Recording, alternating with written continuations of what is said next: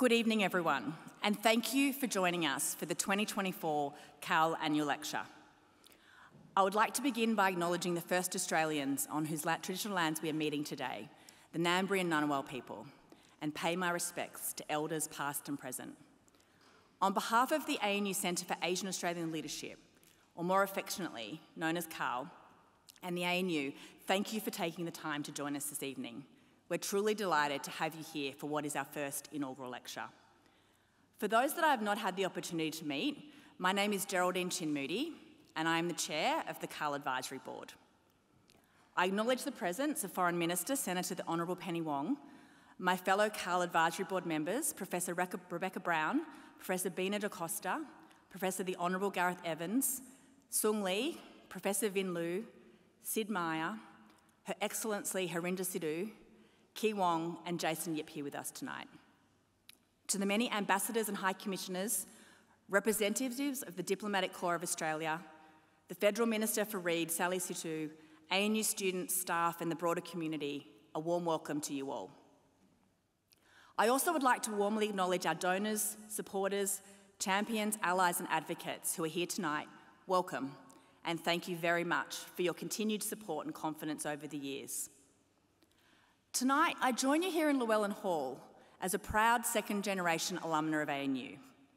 My father, a third-generation Australian-born Chinese from Darwin, dreamed of studying Chinese language, literature, history and philosophy at ANU. He arrived at ANU in 1970 to study under an ANU National Asian Studies Scholarship. He is here tonight and he is thrilled to be in the presence of his two favourite foreign ministers.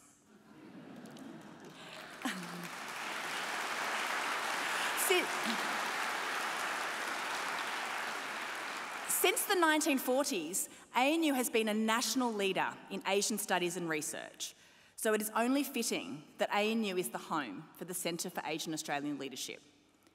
Established by the ANU in January 2020, CAAL has become a national hub of ideas and initiatives in advancing Asian Australian representation and cultural diversity leadership in Australia.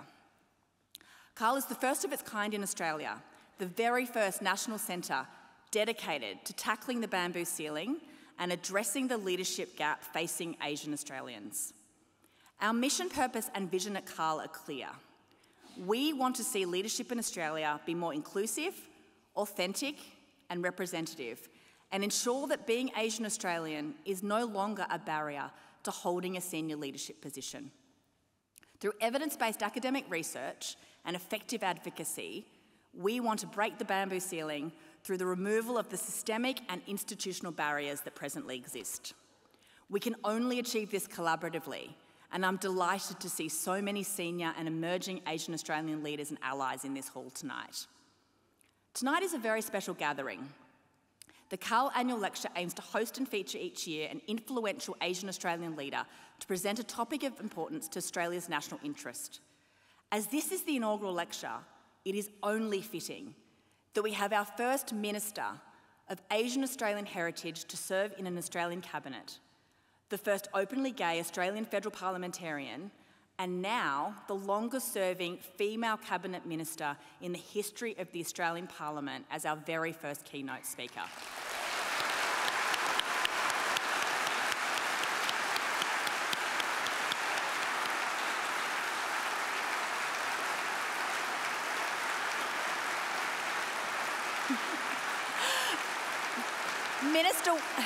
Thank you. Minister Wong's many firsts and her collective achievements and accomplishments give Asian Australians and others from traditionally marginalised backgrounds hope that when it comes to leadership aspirations, the sky is limitless. I would also like to take this opportunity to acknowledge the incredible leadership of the former chair of our advisory board, former Chancellor of the ANU, and former Foreign Minister of Australia, Professor Gareth Evans. Gareth, the Centre's journey to address the leadership gap facing Asian Australians started with your influential speech, Asian Australians, Breaking the Bamboo Ceiling, delivered at AsiaLink's 2019 Sir Edward Weary Dunlop Lecture. Throughout your career, you have argued and advocated for a genuinely multicultural Australia, and one which reflects in particular the reality of our Asian geography. In that speech in 2019 on Asian Australian leadership, you presented on the reality of our ethnic and cultural diversity, the value of such diversity, why Asian Australians are underrepresented, and the strategies for breakthrough. This framework still guides us in making our case for change and gives clarity to the Centre's mission and purpose. On behalf of CAAL and everyone here tonight, I would like to sincerely thank you, Gareth, and welcome you to the stage to provide some opening remarks and introduce our very special guest speaker.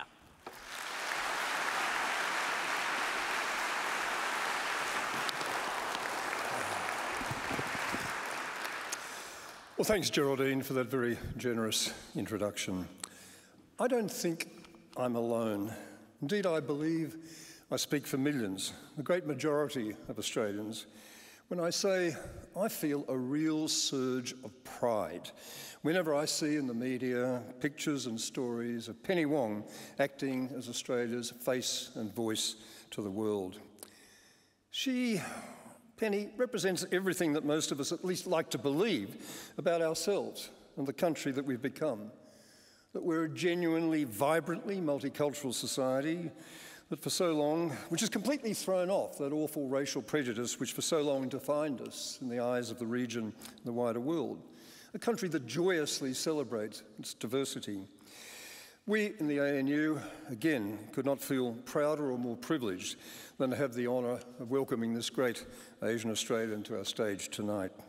Penny has won the nation's respect and affection because she so obviously has the kind of integrity, values, intellectual capacity, personal presence, and passionate commitment to this country that make her a wonderful leader and role model.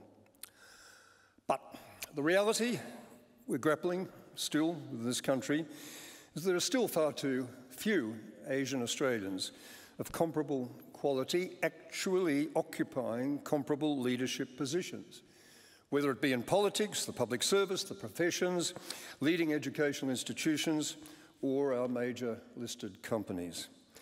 As I did note back in 2019, delivering that lecture that Geraldine referred to, Australians of Asian heritage constituted, on the then available evidence, and I know that the figure has significantly increased since then, some 12% of our population.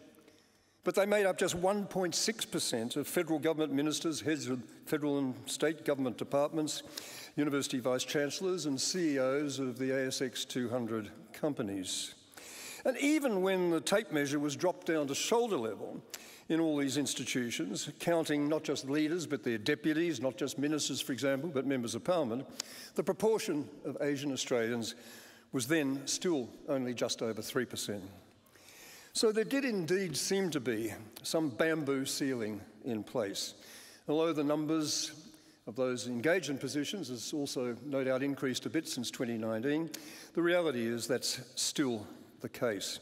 So we had to ask ourselves why it was that we as a nation were not making the most of the vast store of talent that existed in the multiple Asian Australian communities that make up such a large proportion of our overall national community. And we had to ask ourselves what more we could do to ensure that the great many Asian Australians that we know have the kind of qualities that I've described in Penny Wong, which would make them great leaders of our major public and private sector institutions where they actually given the chance to play those roles, were given that chance. And so it was, as you've heard, that to answer these questions that the ANU Centre for Asian Australian Leadership was born in 2020. And since its inception, the Centre has been working hard to do just that, to answer those questions, as you'll be hearing from Geraldine Chin-Moody in a little more detail before we finally conclude this event. With a well-constructed strategic plan that closely aligns with the ANU's own, the Centre is in a strong position, I believe, to take forward a number of new and continuing research, advocacy, training, and outreach initiatives over the period ahead. And I'm confident that over time, it really will make a difference. I want to take this opportunity to pay tribute to the indispensable role played in all of this by the Centre's founding director, and for most of its existence, its only employee, Jae-Young Loh, sitting down there at the end of the stage. Jae-Young first joined me back in 2016 when I was ANU Chancellor as my executive officer and manager of the then, now sadly abolished, Melbourne ANU office. With a background in local government and as a freelance consultant, he negotiated, for example, the sister-city relationship between Hobart and Xi'an. He was a tower of strength to me, endlessly supportive, energetic and creative. It was actually Jae-young who suggested that I make that bamboo ceiling issue the subject of my Dunlop lecture in 2019, which did trigger the ANU's agreement to create the centre, and he was the logical choice to become its first full-time leader. So now, more than 4 years later, Jae-young's indicated that he wishes to pass on the baton at CAAL and try his hand as a startup founder. You can take the boy out of China, but it's very hard to take that Chinese entrepreneurial instinct out of the boy. So I really want to warmly thank him and ask you to join me in thanking him for everything he's done and wish him the success he deserves in the future.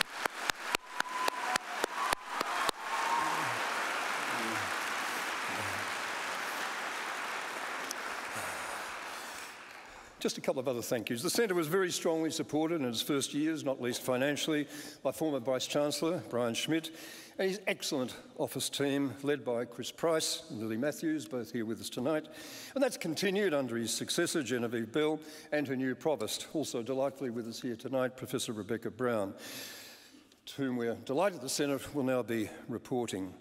I also want to acknowledge the tremendously supportive role played by the Centre's Advisory Board, which I had the honour of chairing, as you've heard, until the wonderful Geraldine Chin-Moody succeeded me last year, nearly all of whom are also with us here this evening.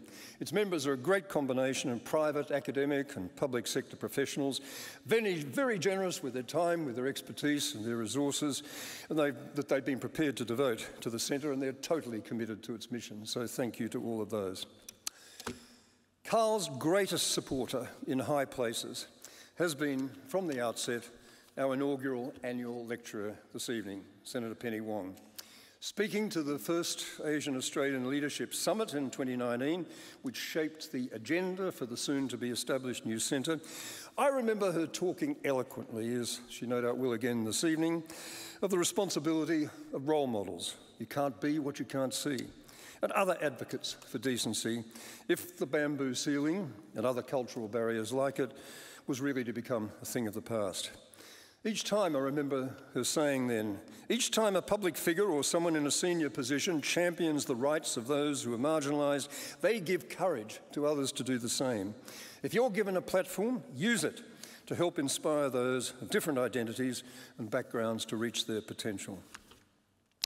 Since becoming our Foreign Minister in 2022, Penny Wong has done a fantastic job on multiple fronts. Now, neither she nor I would claim to agree about absolutely everything. How could I when I'm a cantankerous geriatric, long past his use-by date? And Penny is the face and voice of Australia's future. But I yield to no one in my admiration for what she's achieved in re-establishing sanity and balance in our relations with China, in recreating mutual respect in relations with our other key neighbours in the Indo-Pacific, in Northeast Asia, Southeast Asia, South Asia and the Pacific Islands, in giving all Australians a new sense of belief in ourselves as a genuinely decent country in which your ethnicity, race, religion, gender, sexual identity, or anything else that makes you what you are, as distinct from what you do, irrelevant to how society treats you. And above all, for giving Asian Australians our fantastic but still under-recognised and underutilised national resource, an incredible role model. So again, let me say, we couldn't be prouder or more privileged, more honoured to have our Foreign Minister, Senator the Honourable Penny Wong, deliver at ANU this inaugural annual lecture for Asian Australian leadership. And I have enormous pleasure now in inviting Penny to the lectern.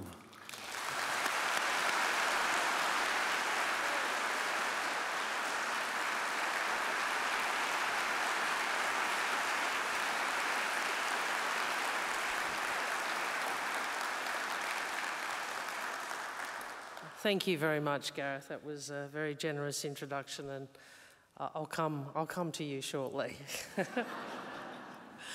But I first want to acknowledge the traditional owners, the Ngunnawal and Ngambri peoples of the Canberra region, and I want to pay my respects to elders past and present, and to acknowledge the ongoing custodianship of and relationship with country. I acknowledge also there are a lot of very distinguished people, so I apologise if I don't get to you all, but if I can make special acknowledgement of Rebecca Brown, the Provost and Senior Vice President, to Geraldine and her family. It was lovely, and all the members of the board here this evening. It was lovely to meet with some of you before, and can I say I was particularly touched to meet your father, who knew my father briefly at university, so that was a nice part of history. Can I acknowledge also Jia Yung? Thank you for the work you've done for so many years. Members of the Diplomatic Corps, members of Parliament who are here, but I'm not sure if is Sally Situ here? She was going to come shortly. Distinguished guests and friends, I'm so happy to be here. That we have a Centre for Asian Australian leadership is a source of great national pride for me. And it is the first centre of its kind. It's dedicated to addressing the underrepresentation of Asian Australians in leadership positions, and it is a singular honour for me to be invited to give this inaugural lecture, and I thank you. Well, we are here tonight to talk about Asian Australians, about the leadership role we play, about the change we seek and the contribution we make to securing a better place for Australia in the world.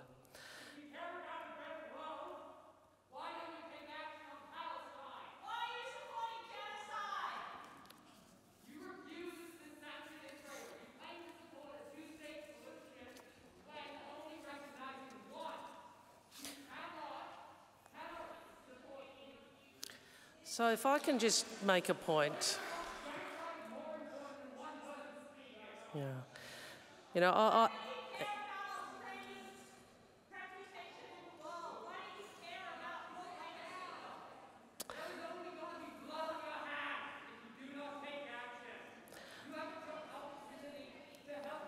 So you've spoken. Can I speak now? You've spoken. I would say two things first. You know, we are a democracy and everyone's voice matters. And I'm very deeply respectful of and understand the pain and trauma and the depth of feeling this issue generates. I would say we don't gain anything by shouting each other down.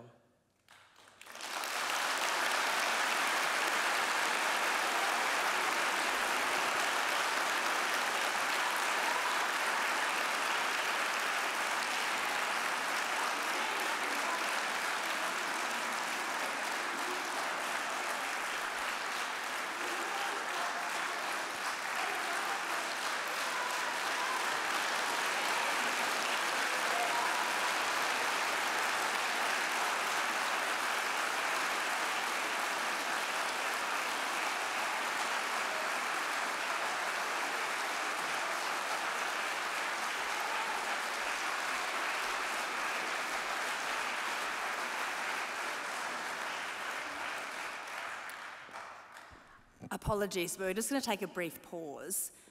ANU has a long history of student activism, and our campus is a place of academic freedom, and our community have a right to freely express themselves, provided it is done in a respectful manner.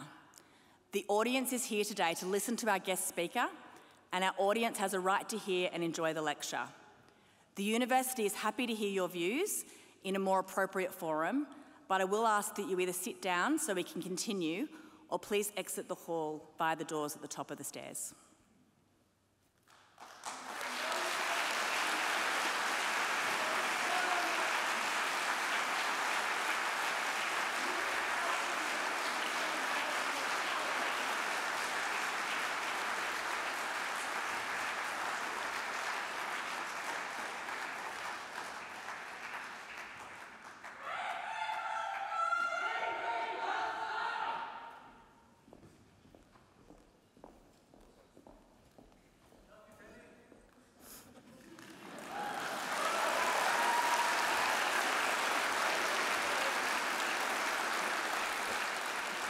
Well, whoever you are right at this moment, I love you too. As I was saying, I'm very grateful to be here to give this inaugural lecture. And of course, we are here tonight to talk not so much or maybe a little about me, but about the leadership role Asian Australians play, the change we seek, and the contribution we make to securing a better place for Australia in the world. I also want to address some related matters, including the perennial task of improving Asia capability in Australia, which I feel like I've been speaking about for 20 years with very little success. I've also been asked to speak about my personal experience. As you may or may not know, this is not my favourite topic, but for you I will make some exceptions. But before I get to this point, I want to speak a little about one Australian who has been really at the forefront of connecting Australia with Asia and advancing Australia's interests in Asia, and someone who was a role model to me as a young Labor person, and that person is Gareth Evans. Gareth is the longest-serving Labor Foreign Minister, but true to the standard of being a Labor Foreign Minister, he never merely served. He never simply occupied the office. He drove one of the most active foreign policy agendas this country has ever seen. He carried forward the Labor tradition of innovating and reimagining Australia's foreign policy of alliance, region and the rules for the times. And most notably of all, he did this by deepening our influence in Southeast Asia and working in the multilateral system to strengthen the international rules-based order. Gareth's work on disarmament and weapons non-proliferation was prolific. Take chemical weapons, for example. Negotiations for a treaty to ban the production and use of chemical weapons have been dragging for 7 years when Gareth corralled foreign ministers, and I know what that feels like to be corralled by Gareth Evans, into a political breakthrough, leveraging Australia's status as a constructive middle power. The Chemical Weapons Convention remains one of Australia's greatest multilateral achievements. And Gareth's activism in Southeast Asia transformed the way Australia was seen in the region, most of all through the dogged, creative diplomacy, often alongside Indonesia, that led to the Paris peace agreements on Cambodia. Alan Gingell described it as Australia's most significant contribution to solving a regional problem since Indonesian independence. So I can tell you that our role, Australia's role under Gareth in overcoming years of local tragedy and regional instability, our support for the UN Transitional Authority in Cambodia, all of these things and more are still spoken of in the highest terms by the Cambodian government and people across our region and the world. These two case studies tell us a lot about Gareth. He never bought into assumptions about Australia's limits. He never accepted any inherent constraint on the potential for our influence in our region and around the world. He always pushed the boundaries of what was possible for Australian diplomacy. He always looked to shape the times rather than simply be shaped by them. The world saw terrible conflicts and atrocities in those years, but the times were also defined by the end of the Cold War and the opportunity and realignment that followed. Today's world is defined by altogether less optimistic trends and dynamics. The confluence of great power competition, multiple devastating conflicts, rising authoritarianism, worsening climate change, and the growing intersection of security and economics. That's another speech, so I won't be speaking about all of those dynamics, although I did discuss them in detail at a recent ANU forum at the National Security College conference. But these circumstances that we mean that to assure Australia's position, we need at least as much ambition as was marshalled by Gareth Evans and his colleagues. These circumstances mean we need all arms of national power, all tools of statecraft, deployed to advance our national interests. And we have to be smarter about how we advance our interests, and those interests, of course, lie in peace, stability, and prosperity. We have to be more strategic. We have to be more strategic in how we ensure our region enjoys a balance where small and medium countries aren't dominated by major powers and where we can all decide our own destinies. Australia, put simply, has to be more effective and more capable in our region. Which brings me to all of you and to the Centre for Asian Australian Leadership. Asian Australians, particularly those of my generation and earlier, will be all too familiar with the narrative of immigrant as burden, of immigrant as peril, a drain on resources, a threat to cohesion. We saw it from Mr. Howard in the 1980s when he called for a reduction in Asian immigration, and I will never forget that or the toll it took on my family. And we do see it from Mr. Dutton again today. What I would say to you is, we all know where these words land.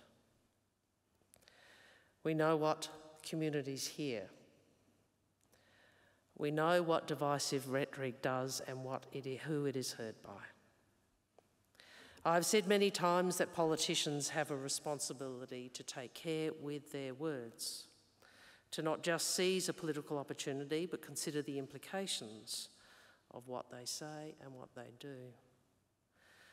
I believe fear-mongering is damaging to our community, but I also believe it is a lost opportunity for our country, the opportunity of being more unified, to avoid reproducing conflicts here. As Foreign Minister, I've been looking to tell a different story to Australia and the world. The world is big, it is complex, and it is interconnected. We cannot deliver Australia's interests by purely engaging among or through traditional partners. We have to invest in our own deep and direct relationships throughout our region and beyond. Like any engagement, it is more effective if we meet countries where they are, to build alignment between who we are and what we want. And we have a huge advantage in that task, quite simply because of who we are. A modern, multicultural nation, home to the oldest continuing civilization in the world. More than 300 ancestries reflecting every corner of our world. Half of us born overseas or with a parent born overseas, including me and including so many of you. Over 1 million Australians who claim ancestry from Southeast Asia. 1.4 million Australians who claim ancestry from South Asia. 1.6 who claim ancestry from North Asia. You know, I've been to more than a few countries. I can't think of any other country that matches our inherent ability to find common ground with the world's peoples. But of course, our challenge is to take this ability and make it central to how we engage with the world.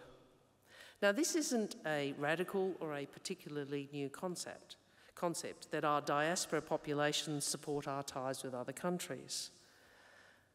But the relative importance of this for Australia is so much greater, as is the extent to which it is a national asset, because of the world in which we live and because of the region in which we live.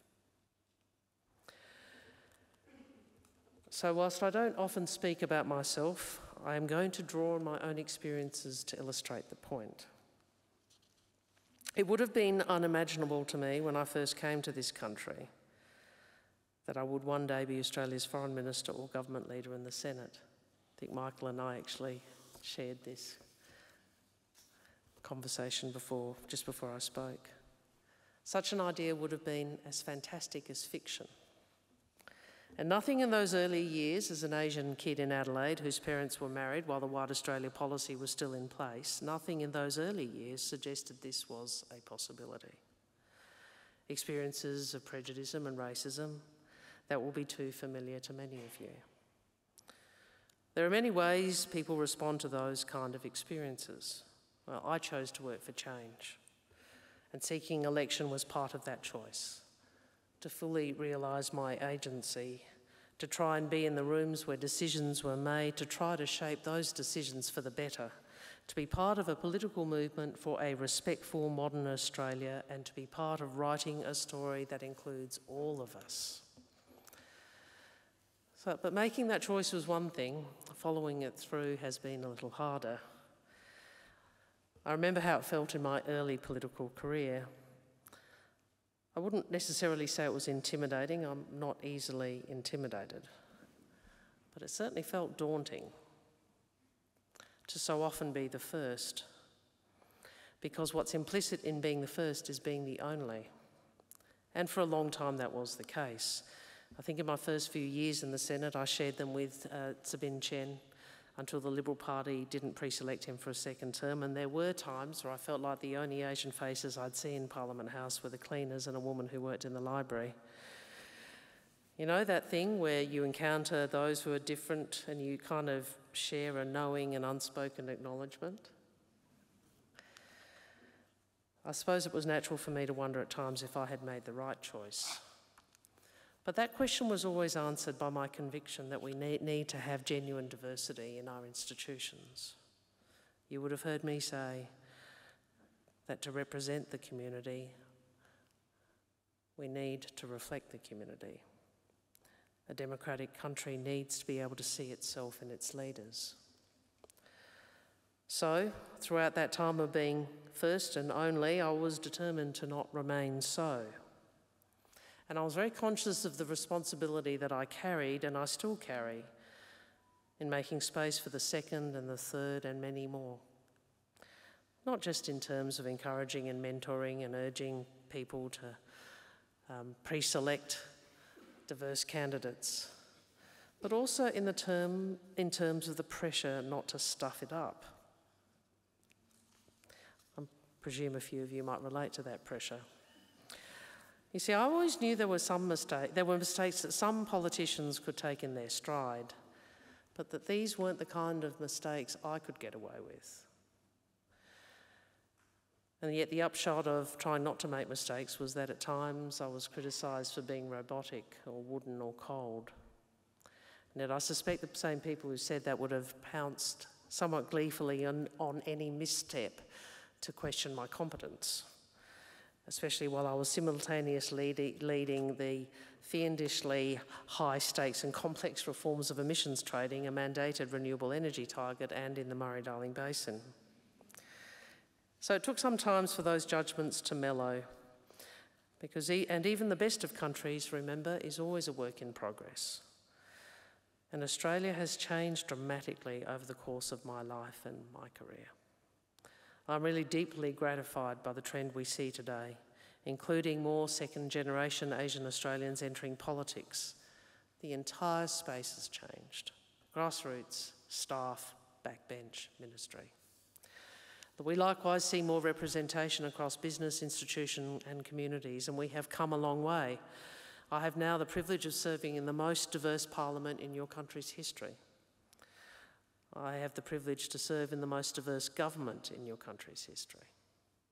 And I think of hearing the first speeches of my colleagues Sally Situ, Sam Lims, Anita Mascarenhas, Cassandra, Fernando, Michelle, Ananda Raja and Varun Ghosh, and I think about how long we had to wait to hear those voices.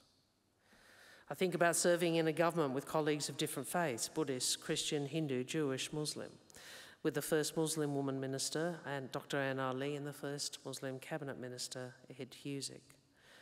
And the hope that with them as well, we are making space for the second and the third and more. But you know, I think most of my hope comes from the younger generation, my children and their peers, their approach, their experience, so different from my own.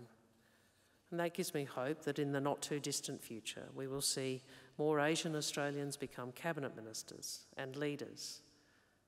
Most of all, that will be entirely unremarkable. So at this inaugural lecture for the Centre for Asian Australian Leadership, let me assert my hope that Asian Australian leaders will be part of the landscape as leaders are from any other ethnic background. Maybe one day we won't even need a Centre for Asian Australian Leadership. But as Gareth has referenced so eloquently a few years ago, and in his introduction, there is still so much to be done.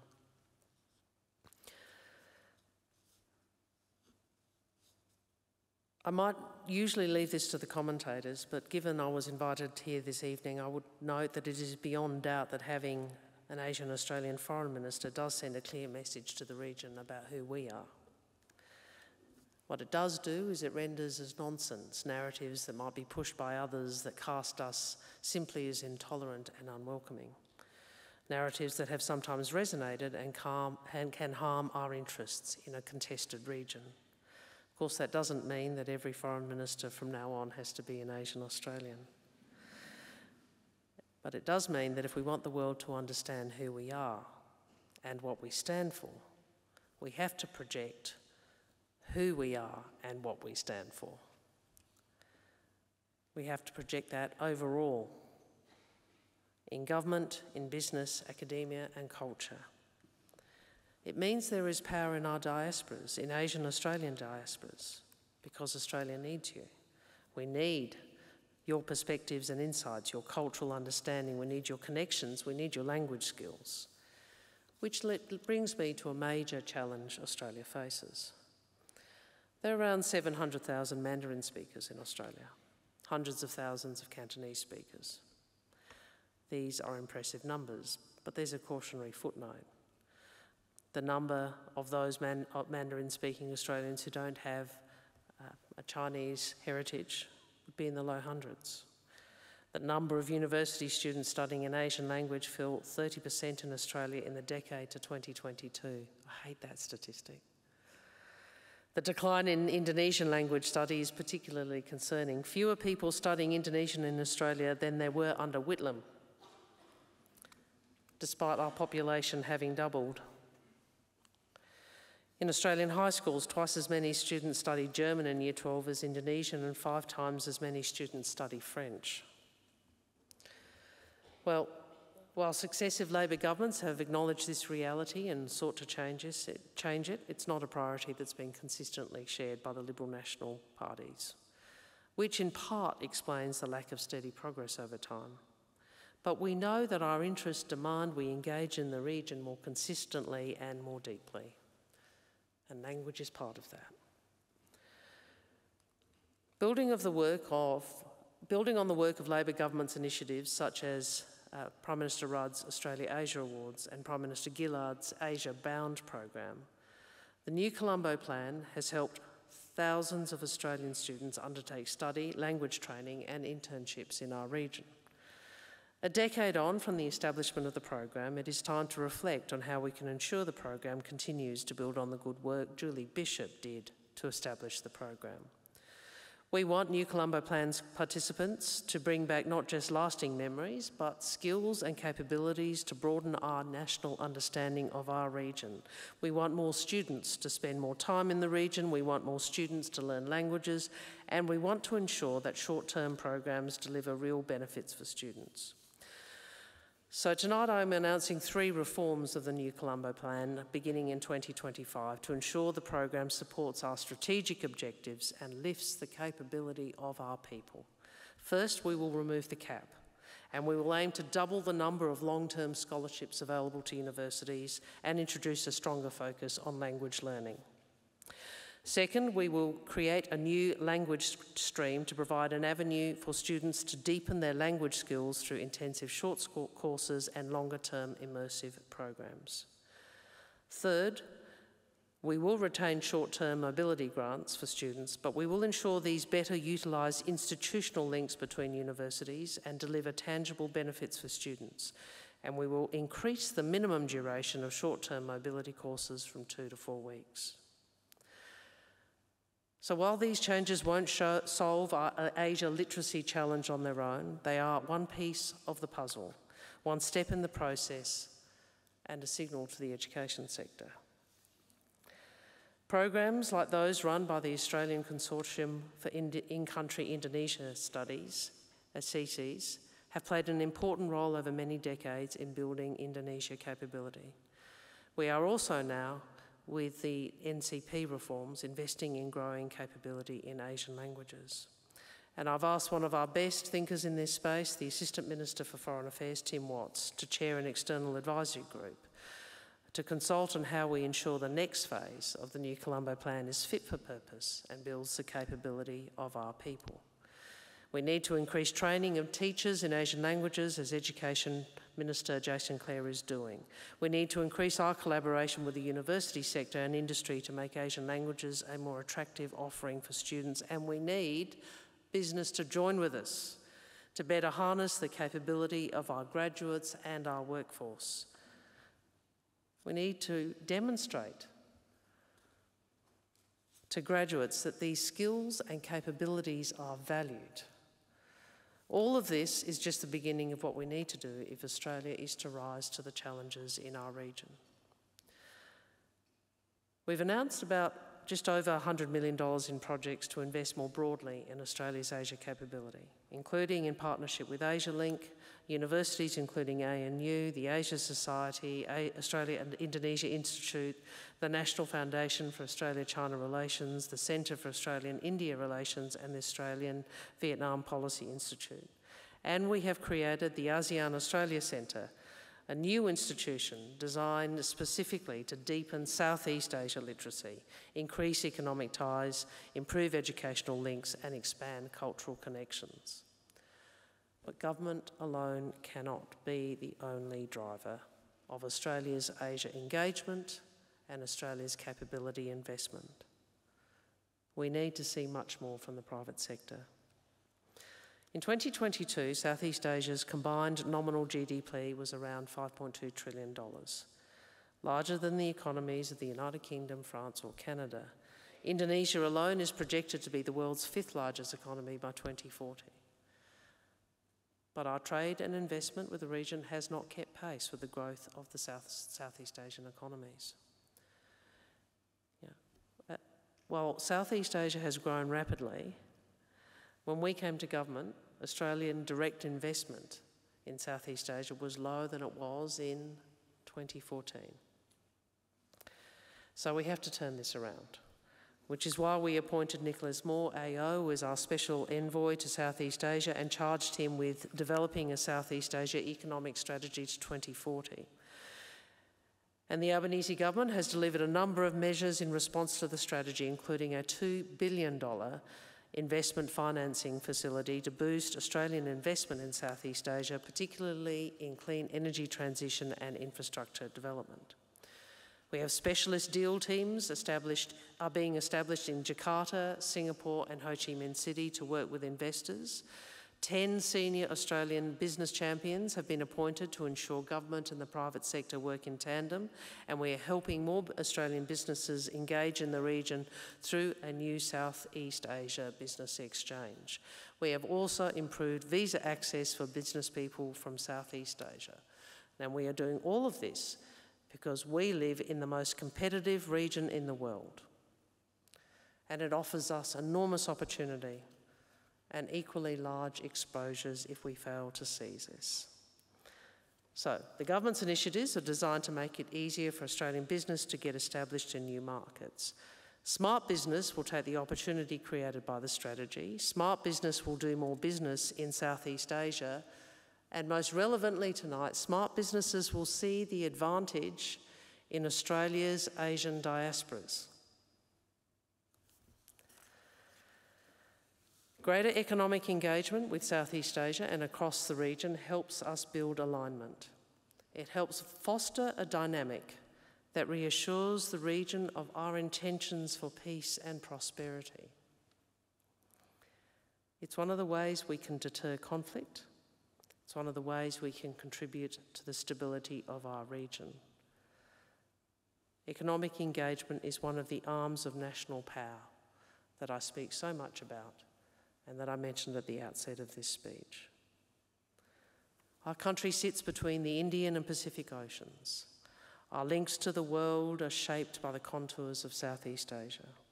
So we are bound not just by shared geography, but ultimately by the shared destiny of our interests. What happens in and through this region will be central to Australia's future.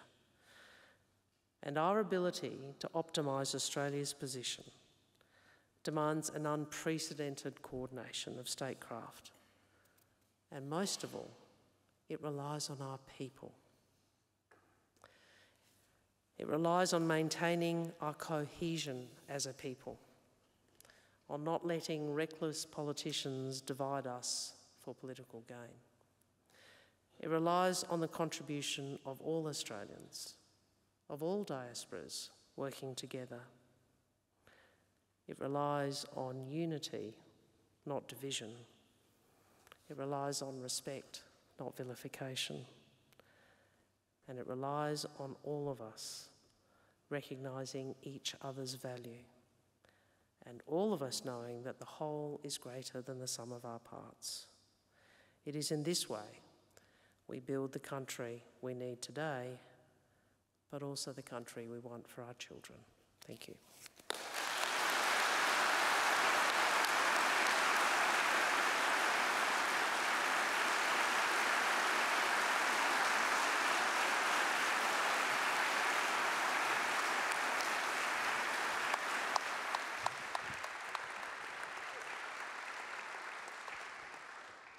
Well, thank you, Minister, for that outstanding address. I'm sure I speak on behalf of all of us when I say we're so pleased that you chose to work for change and that you're following that through. So you've talked a little bit. I'd like to take this opportunity to ask you a few questions. We had a series of questions submitted to us in advance, and I'm going to go through some of those with you now. So you've talked a bit about role models and the importance of those. We'd love to hear a little bit more about who were your role models and what was the kind of impact and influence they had in your career. Apart from Gareth, of course. Apart from Gareth, of course. Actually, can I tell you a funny Gareth anecdote before I get to this? Of course. So, you know, I'm in opposition, and I was trying to sort of do a lot of speeches and writing to get my head around what Labor foreign policy for the time would look like, and Gareth, was always pushing me to be more ambitious or bending my ear about something. And I said at one point, Gareth, you need to understand, I am who I am. And, maybe my risk appetite sometimes is not as great as yours because, I'm an Asian lesbian. To which he says, oh, but that's de rigueur now. I've never forgotten that. Role models. I was thinking about putting that into the speech, and I thought there was nowhere that really works. So I thought I'll just do it. I think I could give you sort of political role models. I had wonderful parents, and both of whom passed away in the last year, and both of them embodied many values and that I respect, and also the sorts of identities that we are talking about. So my father was Malaysian Chinese, born in the sort of last years of World War II, who worked his way up and got a Colombo Plan scholarship to Australia, etc. My mother was, from off a farm, Anglo-Saxon background, who was so deeply respectful of other cultures and other races at a time, married my father while the White Australia policy was still in place. So on these issues, I think that having those two extraordinary individuals as my parents they were role models for me in many ways. You have your political role models, people who you look to and who you respect. I read, even though I didn't agree with everything, I read a lot of Lee Kuan Yew when I was younger. It was interesting. I was a big fan of Gareth and Paul Keating and Bob Hawke, and obviously, women like Jenny Macklin when I was in the Parliament, when we were in the Parliament together. So I've been very privileged through my life, I think, to have had a lot of people to look up to. I don't know that I had someone there wasn't a model of what it was to be an Asian Australian woman as a cabinet minister. So I think I'm about to tell another anecdote. Do you want me to stop talking? Please, no. I think we'd all love to hear your anecdotes. I'm quite tired, and so you're getting Penny unplugged. My staff are sitting down the end there, and they all took an intake of breath when they said that, and I said that. I remember one of the last legal cases I did as a lawyer. So I was pre-selected, and then and I had this one matter that had gone on for ages, and I said, look, I'll just finish it because it's closing submissions, and so by the time someone else takes over, it's going to be too difficult.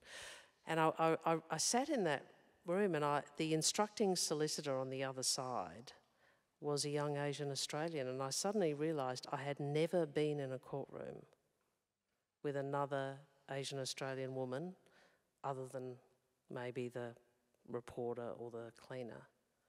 And I thought, wow, I guess this is what a lot of men have all the time. Okay, better get to the next question, I think. Absolutely.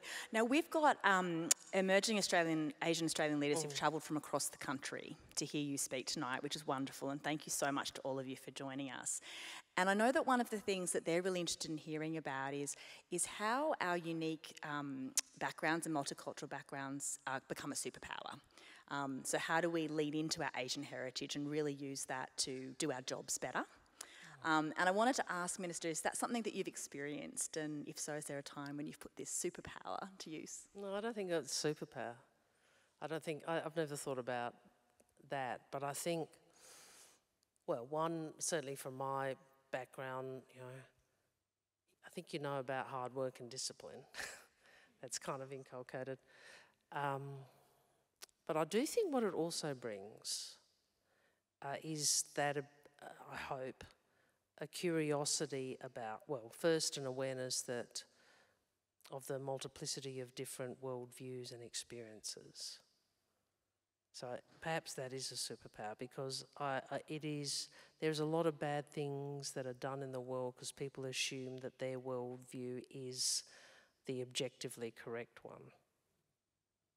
So I think is it humility or an understanding that how you think and perceive the world is not universal. And secondly, to have a curiosity about the other. A curiosity about how does he see it? How does she see it? Why is that important to them? Like I actually think that maybe that's the superpower, isn't it? Because it certainly enables.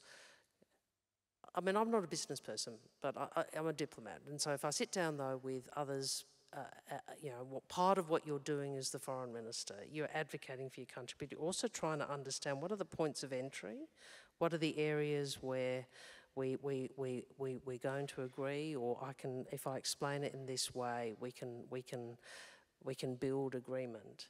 And that requires a curiosity about the other. That's, I think, a very good thing in a world which is increasingly divided. Thank you very much. So I've got one final question, because we're coming close to time. But discussions on Australia-China relations often circle back to US-China relations. And so I just wanted to ask, is Australia pursuing strategic independence in its approach to China? And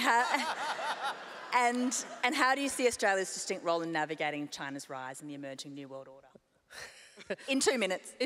We are Australia. We are no other country, and we have we have to have in how we operate in a world where the world and the region that we live in are being reshaped.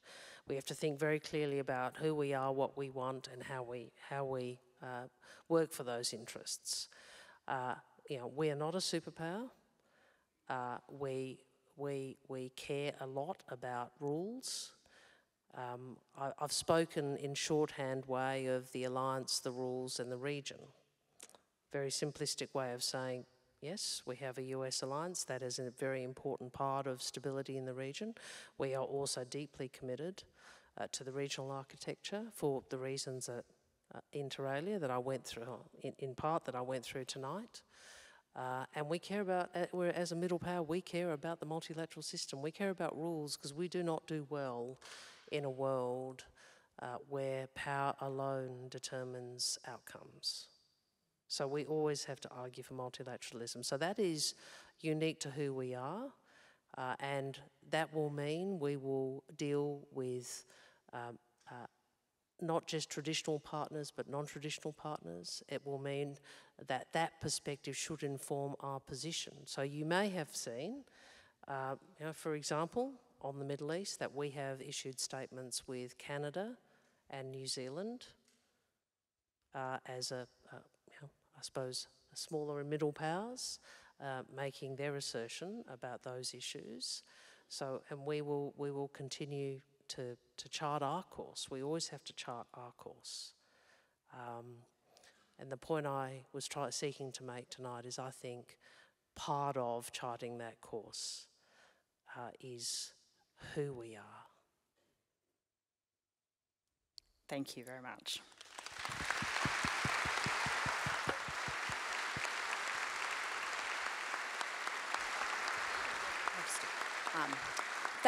Thank you. Thank you, Minister Wong, once again for delivering our lecture. You can't be what you can't see. So having you here to deliver this first lecture as we seek to break the bamboo ceiling and advance Asian Australian leadership in Australia is so incredibly special. So thank you very much. Since its inception, CAAL has developed a solid portfolio of academic research projects, outreach initiatives, training and leadership programs under Jae Young. I echo Professor Evans' comments in warmly thanking Jae Young for his incredible leadership of CAAL and wish him all the very best. As we look towards the future, CAAL has a clear strategy and impact plan to scale and grow even further.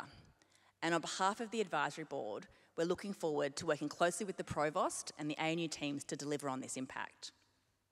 Working with our industry partner, PwC, CAAL and our research collaborator, the Centre for Social Policy Research, will soon be publicly releasing the findings of our flagship research project, measuring the effect of Asian Australian diversity on the performance of Australian companies. In collaboration with Dr. Liz Allen from the ANU College of Arts and Social Sciences, we will continue to advance our second flagship research project, Counting for Change, as we work towards a nationally consistent approach to measuring ethnicity in contemporary Australia. Being a part of Australia's only national university, we really want to foster greater academic leadership within the centre to support a wider academic and evidence-based research agenda for CAAL. An example is to help build on the work of Bob Brunick, David Hansel and Nunu Win, which showed there's an Asian penalty in promotions in the Australian public service. There is work afoot to replicate this analysis for the private sector, starting with the financial sector. We would also like to continue developing nation-leading executive education and leadership development programs, like our successful pilot of the William R. Kett Leadership Program, and to meet growing needs and demands to address the gaps in effective training for emerging Asian Australian professionals seeking leadership positions. We cannot do this on our own. It requires company by company, institution by institution, sector by sector, and individual by individual. If you would like to get involved and support this work, please do reach out and let us know. Finally, I would just like to thank you all for attending this evening. Could I please just ask that everyone remain seated momentarily while our esteemed guests depart, and wish you a very good evening. Thank you.